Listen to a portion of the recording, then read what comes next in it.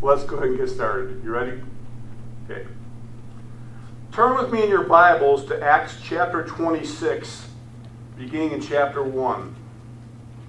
And I'll give you a second to get there. Let me know when you're ready. Give me a thumbs up. Okay. Pastor Greg constantly exhorts us I'll start all over. Pastor Greg constantly exhorts us on how we need to share the gospel. But unfortunately for most of us, I'm sure that this question comes up. How can I communicate the gospel, Mike? I'm glad you asked. In the passage that we're going to look at, we will uncover key components of Paul's defense of the faith, and also how we can use Paul as an example of how to effectively communicate the gospel. So by way of introduction, at the beginning of Acts 26, we find that many charges have been filed against Paul by the Jewish people, including the charge that he was against the law, against the temple, and against Caesar. Paul was in prison in Caesarea so that he could be tried on these charges. But the truth was, Paul was innocent and none of these charges could ever stick. Yet because of politics, the Roman governors, first Felix and then Festus, did not set him free.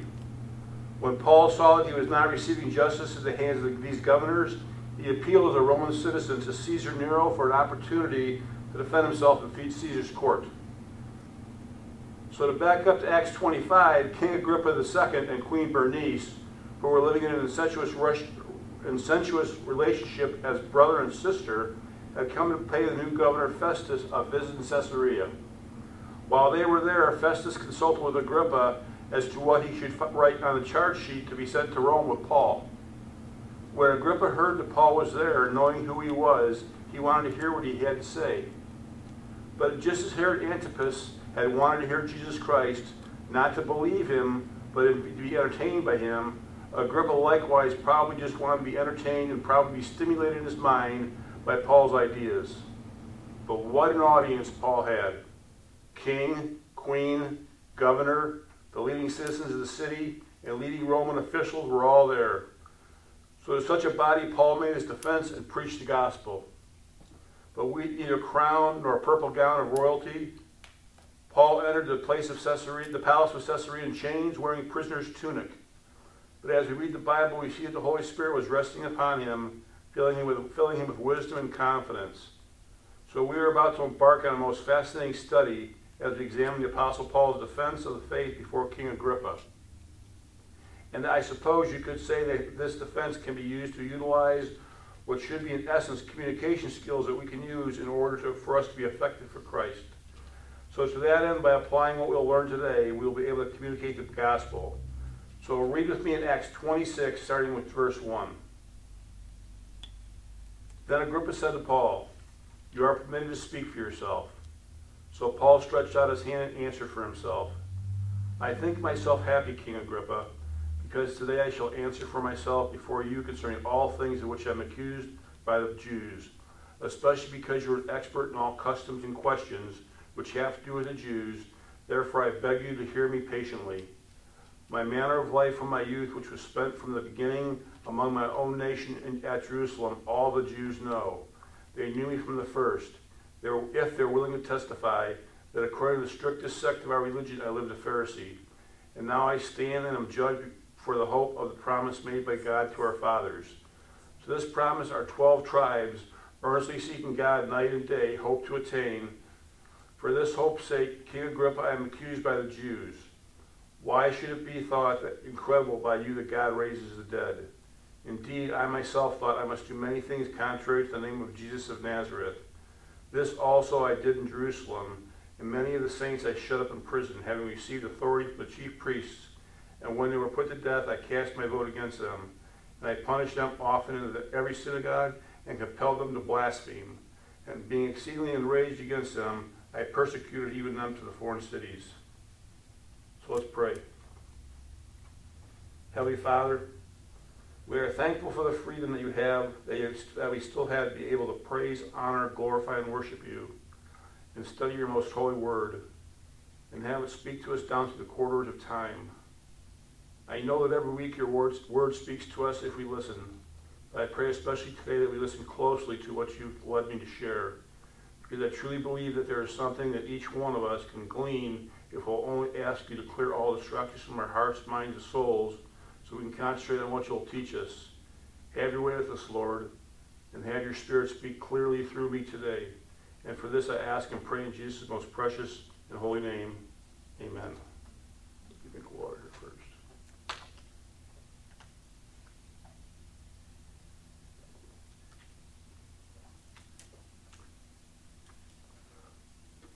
So in verse 1, Agrippa said to Paul, "You are permitted to speak for yourself." This testimony of Paul was not a defense of himself. It was a declaration of the gospel with the evident purpose of winning Agrippa and others present to Christ. Paul stood before the man whose great-grandfather had tried to kill Jesus as a baby. His grandfather had John the Baptist beheaded. His father had martyred the first apostle, James. So Agrippa's family's history made him unlikely to receive Paul warmly.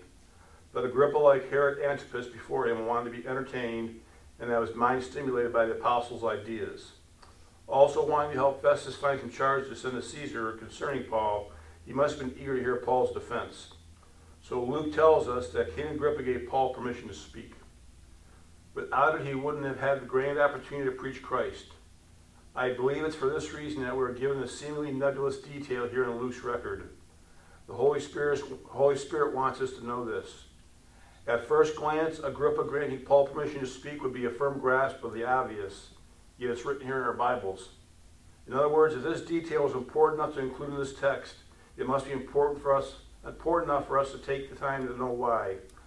I would suggest it's because we need to understand how critical and vital it is that we first have permission to speak into a person's life. Absent the green light, so to speak, if you will, we're in for a fight because we in effect spoil the sacred by giving our pearls to pigs, as it were. To expound on that thought, consider what Jesus said in Matthew concerning receiving permission from someone to speak to them. Do not give what is holy to dogs, and do not throw your pearls before swine, or they will trample them under their feet and turn and tear you to pieces. The question we need to ask ourselves is this: are they looking for an answer, or are they looking for a fight? Paul knew that Festus and Agrippa were looking for answers because they had to give an answer to Caesar regarding Paul. Suffice it to say that Paul knew he had a captive audience because the Lord had orchestrated and even choreographed all the steps.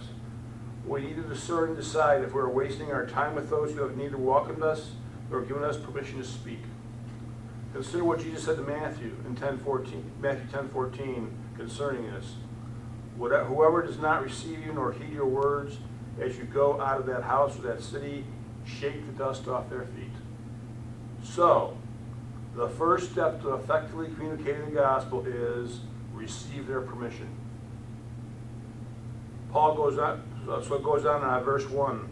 So Paul stretched out his hand and answered for himself. After receiving permission to speak for himself, we're told that Paul motioned with his hand. Paul had a wonderful ability to respect the position of authority, even if the person holding it was unworthy. This was a salute, a sign of respect. And then he began his defense by answering for himself.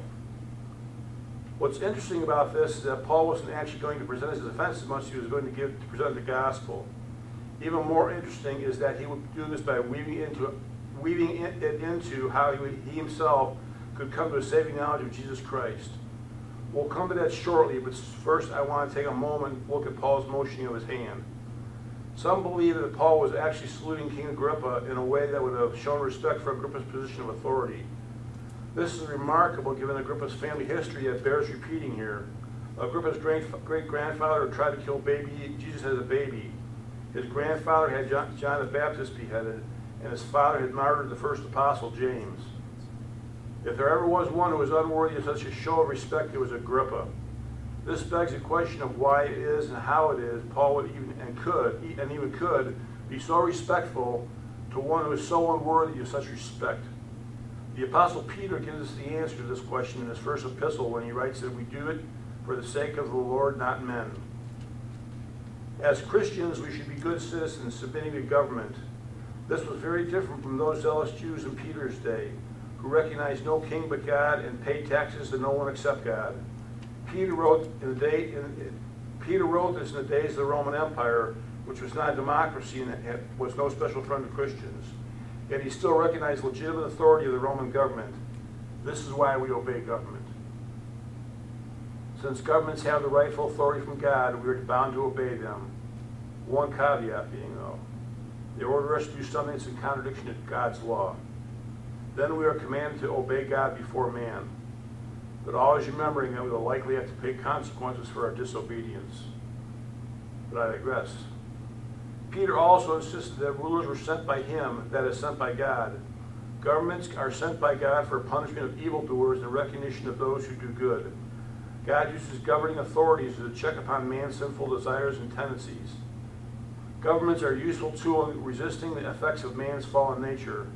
Based also on what Paul wrote in Romans 13, where you can say that the greatest offense government can make is to fail to punish evildoers or to reward evildoers through corruption. Peter also knew, as I'm sure Paul did too, that our conduct is a way to defend the gospel. He knew that those who had never read the Bible will read our lives, so it is by doing good that we silence the ignorance of foolish men. Lastly, we are warned against taking the liberty we have in Jesus as an excuse for sin. Instead, we use our liberty in Jesus to show the kind of love and respect that Peter calls for. We are to walk in purity and humility. So, the next step in effectively communicating the gospel is show them respect. Paul continued, I think myself happy, Agrippa, King Agrippa, because today I shall answer for myself before you concerning all the things of which I am accused by the Jews. Though he was a prisoner, Paul was happy to speak before Agrippa. First, because he was pleased to have the evidence of his case examined closely by the highest officials, but also because he was pleased to preach the gospel to kings and rulers. Acts 25 tells us that in the auditorium in the city of Caesarea, Paul spoke to Festus, Agrippa, Bernice, commanders of the Roman legion, and all prominent men of Caesarea. This was a tremendous opportunity, and Paul was certainly happy for that opportunity. Paul began by acknowledging that he was fortunate to be standing before Agrippa as he defended himself against all the Jews' accusations. Now, it might stand to reason that Paul could be perceived as being disingenuous in an attempt to persuade Agrippa and win his favor. However, when you really understand what's going on here, it becomes clear that Paul considered himself fortunate for a different reason. It's important to remember that Paul had already made his appeal to Caesar, and it was Festus who was the one on the hot seat here. In other words, both Festus and Agrippa didn't really have any authority to pronounce judgment on Paul, let alone sentence him. So it wouldn't make sense if Paul was trying to smooth over Agrippa by saying he considered it a privilege to be standing before him. The reason Paul said this was because he deemed it a privilege and good fortune to be presenting his defense by presenting the gospel. Furthermore, Paul realized he had been a privileged recipient of God's calling on his life as a chosen vessel to stand before kings. This is evidence in Acts 9:15 in what the Lord said on Ananias after Paul's conversion. He said, Go, for he is a chosen instrument of mine to bear my name before the Gentiles and kings and sons of Israel. So the next step in effectively communicating the gospel is acknowledge the privilege. And Paul acknowledged the privilege in verse 3, especially because Agrippa was an expert in all customs and questions would have to do with the Jews. Being half Jew and half Edomite, the Herods had a tremendous fascination with all things Jewish. They studied Judaism. They read Jewish history. They were intrigued by Jewish culture. Agrippa was considered an authority on Jewish affairs, Jewish scriptures, and Jewish conflicts. This was one reason why eventually Rome appointed him as curator of the temple, which meant he had the authority to appoint a high priest and was also in charge of the temple treasury. Paul knew this. I'm happy to talk to you, King Agrippa, Paul said, because I know you understand our culture, our traditions, and our religion. Agrippa did. But when push came to shove, the same Agrippa would in AD 70 join Titus in helping to destroy Jerusalem and the temple. Thus, Agrippa's interest was intellectual rather than heartfelt. What Paul then told Agrippa by the Holy Spirit was nothing shy of brilliant. He established a common ground from which to preach Christ. He did this by telling Agrippa that they had something in common, namely that of being well-versed in Jewish culture, traditions, and religion. Paul was being wise in what he did and said because he knew he was fortunate to have this opportunity and wanted to make the most of it. So the next step in effectively communicating the gospel is establish common ground. Next, Paul continued, begging Agrippa to hear him patiently. This might take a while, said Paul, but give me some time and I'll explain the situation to you. Here Paul begged Agrippa to listen to him patiently, because he was keenly aware that this was going to require patience on his part. If the truth be known, patience is what's required on both the part of the hearer and the part of the preacher when it comes to the gospel. It's interesting that in verse 28, which we won't read today, Agrippa asked Paul, "Do you think that in such a short time you can persuade me to be a Christian?" Paul's response was even more interesting when he said, in effect, whether it was a short time or a long time, he was patiently praying to that end. Pastor Lloyd Pulley of Calvary Chapel, Old Bridge in New York, wrote a great book titled Patient Evangelism. In it he said, this is good. When the Spirit leads us, we will not push people. We will not need to. We will sense whether there is an opportunity there or not. So the next step in effectively communicating the gospel is be very patient. Paul went on, my manner of life from my youth, which was spent in the beginning among my own nation of Israel, all the Jews know. They knew me from the first, if they were willing to testify that according to the strictest sect of our religion, I lived a Pharisee. So Paul went on to tell Agrippa that the Jews knew how he had lived his life from when he was born to when he moved to and lived in Jerusalem. The Jews know where I'm coming from, Paul said. If they would come and testify, they would tell you, Agrippa, I was a Pharisee, the most orthodox of Orthodox Jews, the most traditional, the most religious. Paul was saying that Jews could testify that he had lived as a Pharisee according to the strictest sect of their religion. So what was Paul doing here? He was telling his life story. And he started from the beginning, from when he was born. This could take some time. Actually, Paul was sharing his testimony as he led up to how it was and when it was he met Jesus Christ as his Lord and Savior. He was saying that as a Pharisee, he was very religious. And because Agrippa was well acquainted with them, he would know this. Here's what we can learn from the beloved apostle. Never underestimate how powerful your story of coming to Christ is to others.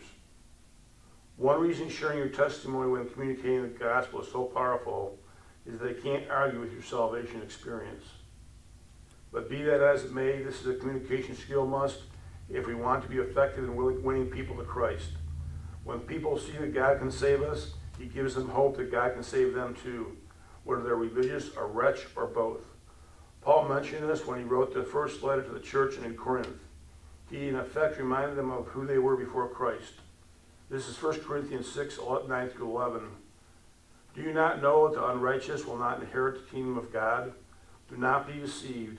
Neither fornicators, nor idolaters, nor adulterers, nor homosexuals, nor sodomites, nor thieves, nor covetous, nor drunkards, nor revilers, nor extortioners will inherit the kingdom of God. And such were some of you, but you were washed, but you were sanctified, but you were justified in the name of the Lord Jesus Christ by the Spirit of God. Here Paul spoke strongly to a brother who did wrong.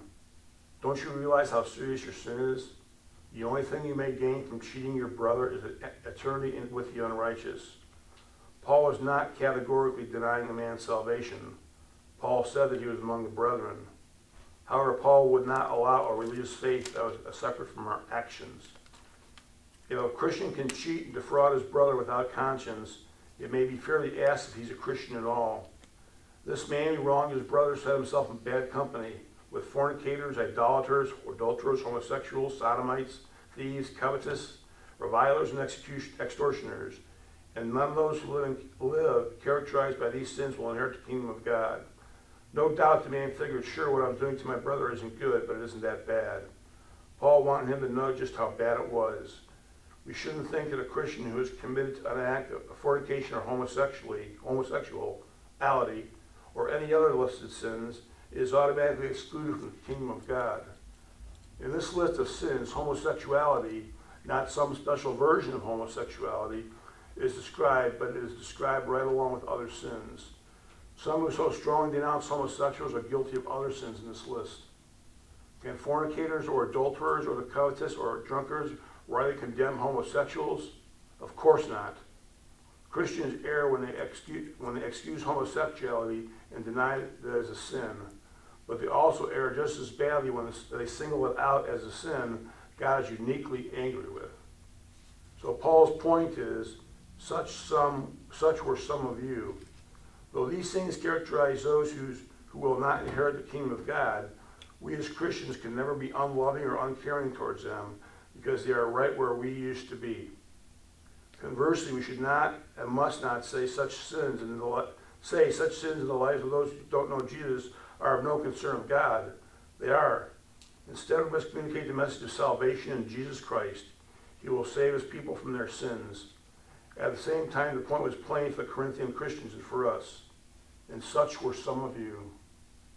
Paul clearly points this out in the past tense. These things were never the mark of a Christian, and if they do, they must immediately be repented of and forsaken. Well, let's concentrate on God's great work for us in Jesus Christ that is described in 3 terms. You were washed. We are washed clean from the sin by the mercy of God. We can have our sins washed away by calling on the name of the Lord. We are washed by the work of Jesus on the cross for us and by the word of God. You are sanctified. We are set apart away from the world unto God by the work of Jesus Christ on the cross, by God's word, by faith in Jesus, and by the Holy Spirit. You were justified. We are declared just before the court of God, not merely not guilty, but declared just before him. We are justified by God's grace through the work of Jesus on the cross, by faith and not by our own deeds. God can take the kind of people described in verses 9 and 10 and make them into the kind of people described in verse 11. How great is the work of God. Sorry, I derailed a little bit. That was an important message, but regardless, there's an important lesson to learn from verses 4 and 5 that I'll repeat. Never underestimate how powerful the story of coming to Christ is to others. Because one reason sharing your testimony when communicating the gospel is so powerful is that the other person can't argue with your salvation experience. When people see that God can save us, it gives them the hope that God can save them too, whether they're religious or rich or both. So the next step in effectively communicating the gospel is share your testimony. Take a short break here.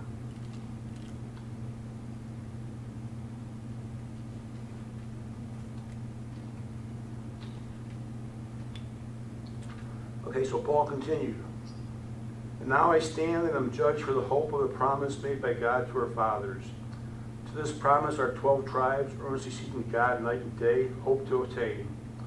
For this hope's sake, King Agrippa, I am accused by the Jews. Paul made it clear that in both his heart and his mind he remained a faithful Jew. His trust in Jesus was an outgrowth of his trust in the hope of the promise made by God. And he argued that for this hope's sake I am accused by the Jews. Paul said that it was because of his hope in God's promise to their forefathers that he was still on trial on that day before Agrippa. I stand here because of the hope of the promise made to our fathers, said Paul. Agrippa knew that the promise to which he referred was the Messiah. In other words, the issue is my belief in Jesus as Messiah, contended Paul. But Paul was not just saying that the Savior had been sent as promised, but that the promised Savior had been sent. Lest you think this is a play on words, it's not. Here's why. It's crucial we not only present the Savior, but we present the promises first. When Paul wrote his letter to the church in Rome, he began by doing exactly that when he mentioned God's promise beforehand in Romans 1 through 4. And then he writes, Paul, a bondservant of Jesus Christ, called to be an apostle, separated to the gospel of God, which he promised before through his prophets in the Holy Scriptures, concerning his Son Jesus Christ our Lord, who was born of the seed of David according to the flesh, and declared to be the Son of God with the power according to the Spirit of holiness by the resurrection from the dead. The reason Paul presented the Messiah as a promised Messiah is because it validated and authenticated God's word. When there's communication of the promise first, then our presentation of the Savior becomes a prophetic fulfillment of that promise. So, the next step in effectively communicating the gospel is proclaim God's promises. Paul then said something quite amazing. Why should it be thought incredible by you that God raises the dead? Oh, Agrippa, you who know the stories of the Bible, you who are aware of our history, why should it seem like an amazing thing to you that God would raise the dead? Asked Paul, referring to the resurrection of Jesus Christ. The same question could be asked today. People have trouble with miracles because they fail to comprehend the power and reality of God.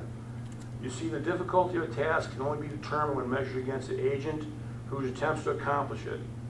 Some people contend that sometimes our God is indeed so small.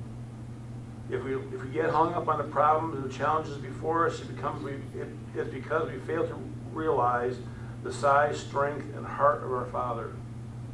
To paraphrase Isaiah, the God who made billions of stars in the Milky Way galaxy and millions of galaxies at least the size of the Milky Way, spans the entire universe between his thumb and his little finger. Our Father is big, yet he is the same God who made the atom, a miniature planetary system so small it takes 1 million bunched together to equal the thickness of a single strand of human hair.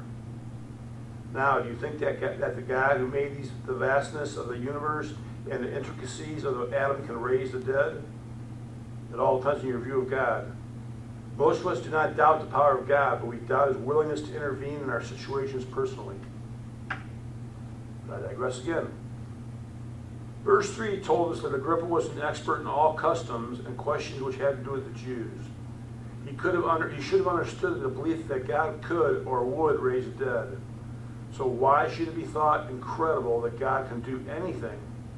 As Jesus said in Matthew, with God all things are possible. Yet it should have been especially easy for Agrippa to believe that God raises the dead, given some clear statement in the Old Testament, the nature of God and the intuitive grasp of the eternal among mankind. Paul took it up to the next level when he asked why any of them would think it's too incredible for God to raise someone from the dead. So what was Paul doing now? He was preaching Christ and him crucified by teaching the resurrection of Jesus Christ from the dead. I suppose you could say that Paul was getting right to the point as he now repeated the very thing that got him in this mess to begin with. Perhaps the question was, why did Paul say this again, and why now? I believe it wasn't just what he said, it's how he said it. Actually, he didn't even really say it. Rather, he asked about it. Notice that he brought up the resurrection, but it was in the form of a question. Why should it be thought incredible to you that God raises the dead? Because when you present a question to someone, whether it's rhetorical or not, they will try to answer it. In Paul's letter to the Romans, he presents 5.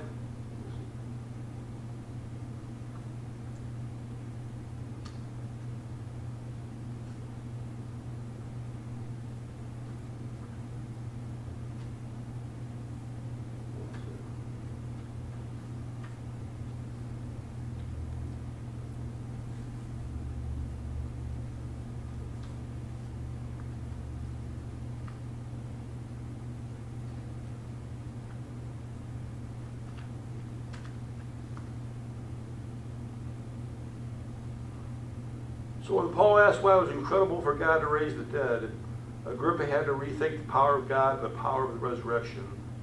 Why was the resurrection so powerful? Because if he would do this for us, it means that God is for us and nothing can be against us. Why should he care about us? The answer lies in the cross. If God did not spare his only Son that we might be saved, shall he not freely give us the things pertaining to life? He will supply everything that's good to us. How do we know? Because he's already gave us the very best when he gave us his Son, Jesus Christ. So the next step in effectively communicating the gospel is preach the resurrection. Indeed, we're starting with verse 9. Indeed, I myself thought I must do many things contrary to the name of Jesus of Nazareth.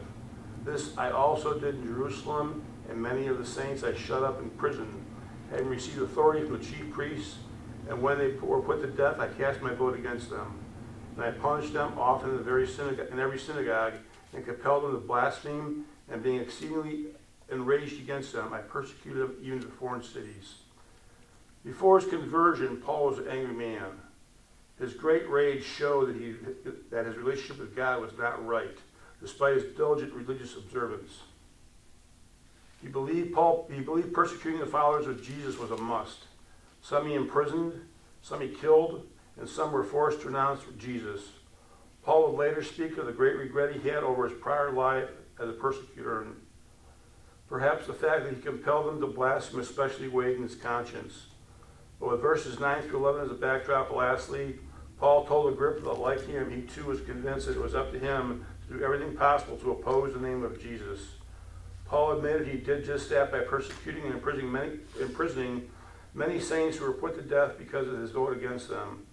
This clearly implies that Paul was a member of the Sanhedrin, having a vote against Christians who were tried before the Sanhedrin. Paul then described how he aggressively pursued and prosecuted Christians because he was obsessed in opposition against them. Now, at first glance, this may seem like something too personal, too much personal information, causing one to wonder why Paul would be led to disclose this. But I would suggest to you that Paul is being very honest and very transparent. The reason I say this is because in verse 9 where Paul says, I myself thought I must do many things contrary to the name of Jesus of Nazareth. In other words, Agrippa, I too was like you once. In other words, Paul was being very candid and very transparent by becoming all things to all men that he might save some. So, before I finish, there's something else here that could be easily missed as it relates to Paul being transparent about his past and who he was now. Have you ever wondered why there's never mention of Paul's wife? Have you ever wondered or if Paul was even married in the first place? But consider, as I mentioned earlier, Paul was a member of the Sanhedrin. This would also mean that at the time he was married, because marriage was required for all members of the Sanhedrin. So it may mean that Paul's wife either died or deserted him when he became a Christian. Be that as it may, it's clear that Paul later became single, and we see this when he writes his first letter to the church of Corinth. So what happened to Paul's marriage? The thought is that after Paul came to Christ, either his wife died or disowned him or deserted him. So why do I bring this up? And what's my point?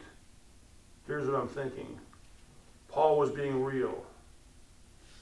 If you remember, I mentioned earlier that Agrippa and Bernice were living in an incestuous relationship as brother and sister. Well, he knew that Agrippa knew all about the Jewish customs and the Sanhedrin requirements. So Paul, in effect, relating to Agrippa, who was sitting next to Bernice, discerning that she would likely desert him as if he were to ever become a Christian. So the last step in effectively communicating the gospel is be very transparent. So where does that leave us? You've been paying attention in an effective way to communicate the gospel. If you weren't, to wrap things up, here's the Reader's Digest version. Number 1, receive their permission. We need to understand how critical and vital it is that we first have permission to speak into a person's life. The question we need to ask ourselves is this: are they looking for an answer, or are they looking for a fight? Next is show them respect. Our conduct is a way to defend the gospel. Those who have never read the Bible will read our lives. We are to walk in purity and humility. Next is acknowledge the privilege. We should deem it a privilege and a good fortune to be presenting the gospel and being privileged recipient of God's calling on our life as his ambassador. Next is establish the common ground. Establish what you have in common and how it can be used to share the gospel. Next, be very patient. Whether it take a short time or a long time, patiently pray to the end. When the Spirit leads us, we will not push people. We will not need to. We will sense whether there is an opportunity there or not. Next is share your testimony. Never underestimate how powerful your story of coming to Christ is to others. One reason sharing your testimony when communicating the gospel is so powerful is that the other person can't argue with your salvation experience. When people see that God can save us, it gives them the hope that God can save them too, whether they're religious, a wretch, or both. Next is proclaim God's promises. Present the Messiah as the promised Messiah. It validates and authenticates God's word. When there's communication of the promise first, then our presentation of the Savior becomes the prophetic fulfillment of that promise. Next is preach the resurrection. Ask why it is incredible for God to raise the dead, because it forces a person to rethink the power of God and the power of the resurrection. Why is the resurrection so powerful? Because if he would do this for us, it means that God is for us and nothing can be against us. Why should he care about us? The answer lies in the cross. If God did not spare his only Son that we might be saved, will he not freely give us all things pertaining to life and supply everything that's good for us? How do we know? Because he already gave us the very best when he gave us his Son, Jesus Christ. And lastly, be very transparent. Bottom line, be real. I would like to close with a question. Why is it so crucial that we be very transparent? Because in doing so, we showcase God's grace. Let's pray. Yeshua, I'll never understand how you could love us enough to go through the brutal pain and suffering and humiliation that you endured on the cross to redeem us. One thing I do know for sure is that you deserve every bit of praise, honor, glory, and worship that I can give you because of that. Mere words will never express the thankfulness that I have, so I'll just humbly say thank you. Thank you for saving me, Jesus. Thank you for saving us, Jesus. And because of that, we humbly ask your Holy Spirit, you Holy Spirit, to give us the power to apply what we've learned today, to boldly and effectively communicate the good news of the gospel of Jesus Christ to a dead and dying world. We ask this in your most precious and holy name. Amen.